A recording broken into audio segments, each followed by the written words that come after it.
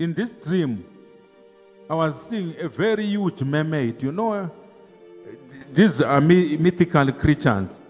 You know, a mermaid is a marine thing, which has got the appearance of a person. Initially, I thought I must be under very serious attack to see this thing. And God told me, "You are seeing this thing." I said, "Yes, I'm seeing this thing." And the dream ended. And then when I was praying, I acted as if I've fallen asleep, you see. But I was not really asleep because I could hear people talking, you know, around the yard. I could hear people doing their activity. But I'm partially asleep. I don't know whether it happens, but I think it happens to everyone. I'm partially asleep.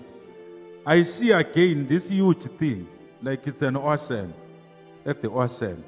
If you have visited the ocean, it's like I'm standing on the seashore. And then I'm seeing this very huge thing, but very beautiful.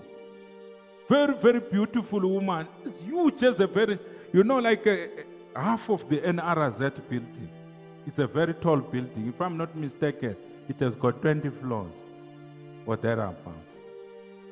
It's a monster, but a very beautiful monster. I'm asking God, what does this mean? I'm asking within the dream, because there was a person within the dream. I'm asking this person, this thing which you are watching, what is it? And the person answered me, "It's a mermaid. Can't you see that it's a mermaid?" I said, "Oh, it's a mermaid."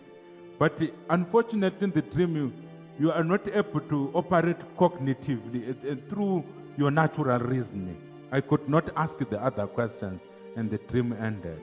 And then yesterday I had the same kind of dream, and I spent the whole day troubled. So when I was praying in the evening yesterday, I asked God, "God, what are you saying with this message of me seeing the mermaid 3 times coming out of the seashore, coming out of the waters of the ocean?" God told me that this is the marine spirit that is holding many of you in bondage. I said, "God, but we are free in Christ. Your word says we are free in Christ." The Spirit of God said to me in my heart, "Your ill discipline causes you to be under the control of this mermaid monster that you saw. Your ill what? Discipline is giving a hair. And that this hair, it's not a hair, a human being. It's something which is half of a tall building. It's clearly a demonic what? Entity. A demonic being. The Spirit of God tells me, your ill discipline, your lack of discipline, gives her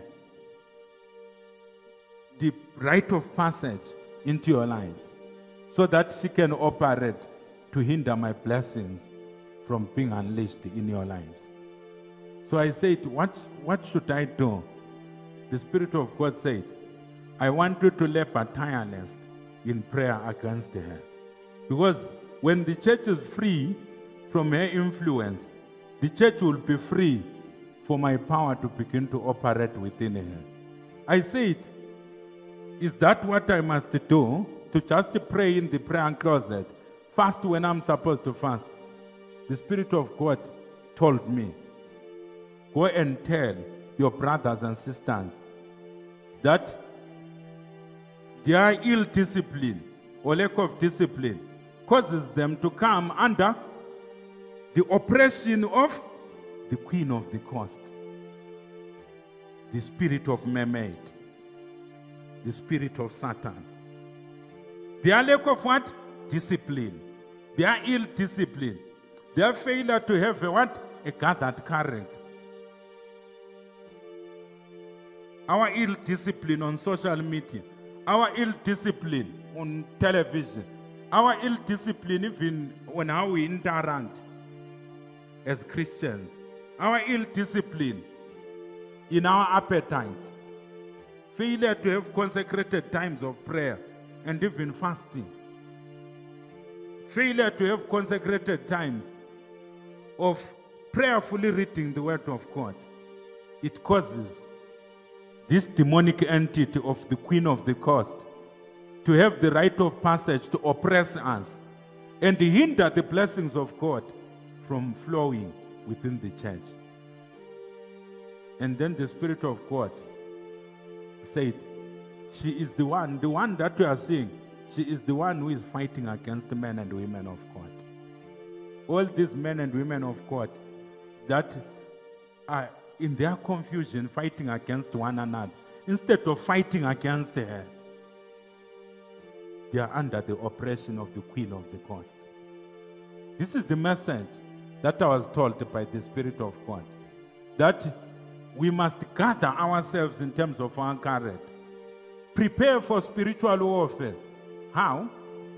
By prayerfully reading the Word of God and engage in spiritual warfare.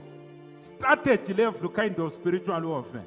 And we must not fight against one another, because that is what the Queen of the Coast, the spirit of Mermaid, the marine spirit from the ocean wants us to do, for us to fight among one another, instead of us fighting together as a unit against the forces of darkness.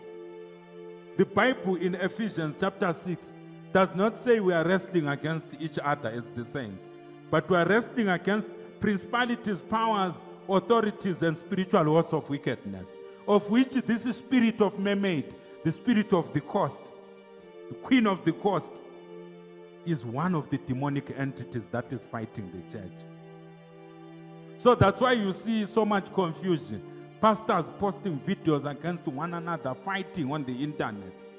Instead of fighting for lost souls, pastors are just fighting against one another. What has happened to the body of Christ? What has happened to the church?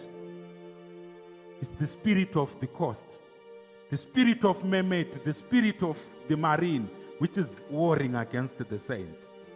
The Spirit of God said, go and tell them that Lucifer, Satan, is fighting the church using the spirit of the coast, the spirit of Mermaid, which is why you see there is sexual immorality all over the place.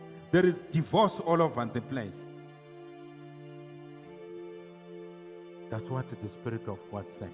That when you fight her and to reinstate the victory of Jesus Christ, which he purchased for you at Calvary, you paralyze her efforts against the church. You will begin to see my power flowing. But the price that you have to pay, it is the price of prayerful meditation in my presence. It's the price of prayerful meditation in my word.